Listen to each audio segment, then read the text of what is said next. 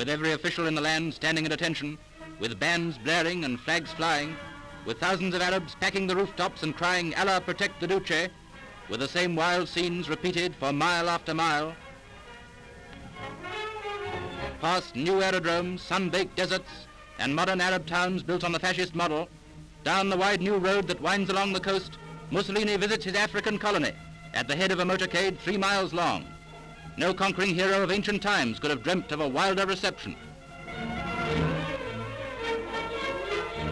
Stopping time and again to listen to repeated words of praise, to hear even the voice from the minaret crying "Viva!" Libya's governor, Marshal Balbo, and his master wear the mask of imperialism.